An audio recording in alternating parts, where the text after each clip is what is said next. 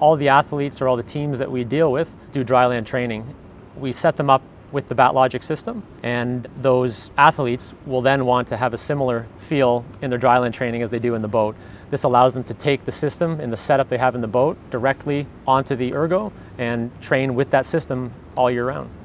I genuinely believe the best physiological gains we're going to see on the Ergo are going to be pretty significant to their overall improvement as well.